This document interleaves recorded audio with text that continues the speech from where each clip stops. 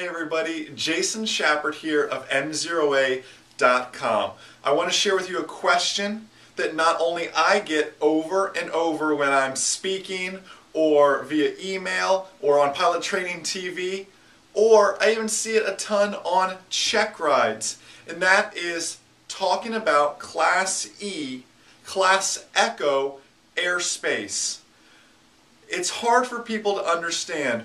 Where does Class E airspace start? Does it start at 700 or does it start at 1200? And this isn't just student pilots now. This is, people who are already private pilot, working on their instrument, working on their commercial, still struggling with where that Class E, where that true controlled airspace starts, 700 or 1200 feet. So we're going to go to a clip here and I'm going to explain to you guys a little bit about where Class E airspace starts based on looking at the sectional. Hey everyone, so I really want you to get a good look at Class E airspace. We're going to look at it on the sectional chart. We're looking right now at the Crystal River Airport, uncontrolled airport, and around it you can see it has this magenta kind of faded circle. This is what's known as a Class E, Class Echo transition area. A Class Echo transition area. Now pay close attention to this. Inside of this transition area, Class E airspace starts at 700 feet AGL. Anytime you're outside of this, in what's known as domestic en route, everything else out here that's not inside one of these magenta circles, okay? It starts at 1200 feet AGL. So again, inside of here, anywhere in here, 700 feet. Outside of it, unless otherwise indicated obviously, or another type of airspace, it's going to start at 1200 feet. So let's play a game real quick. Let's say you are in a rocket ship and you want to take off from right here where my cursor is. If you took off vertically, what airspace would you hit? Well, initially you'd be in Class Gulf airspace, Class G. Until what altitude? Well, until 700 feet, because we're inside of this magenta circle, the faded magenta circle, the Class E transition area. So once we hit Class E airspace, we'd rock with that all the way up till we hit Class Alpha airspace at 18,000 feet. Same thing out here. If we took off out here, we'll take off right from this little lake here.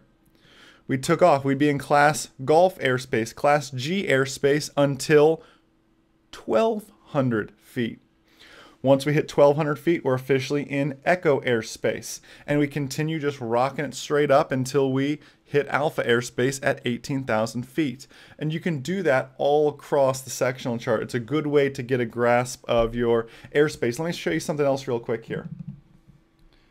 Again, I said unless otherwise indicated earlier. And in some of the higher altitude areas, okay, right here we're looking at Alexander. I believe it's out in Colorado.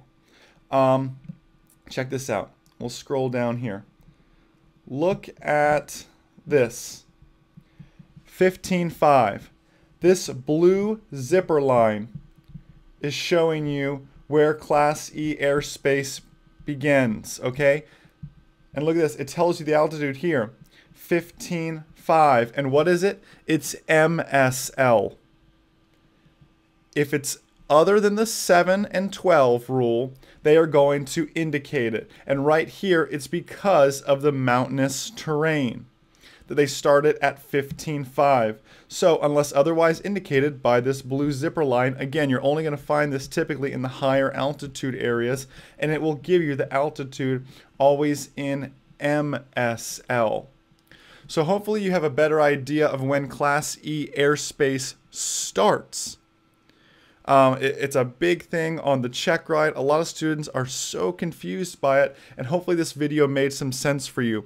I want to hear what you guys have to say. If you're on m0a.com, get down there and leave me a comment. You can get guaranteed a reply if you're on m0a.com. If you're on YouTube or Vidler or any other websites, I can't guarantee that. But go ahead and put your comment on there. Let me know what you thought. Let me know if you have any questions. Maybe you've struggled with this in the past and now it all makes sense. Let me know what you guys think. I love talking to you guys. I love hearing from you guys. So down below this video, go ahead and leave me a comment or a question, whatever you guys have. And most importantly, guys, remember, a good pilot is always learning. Have a great day, guys. See ya.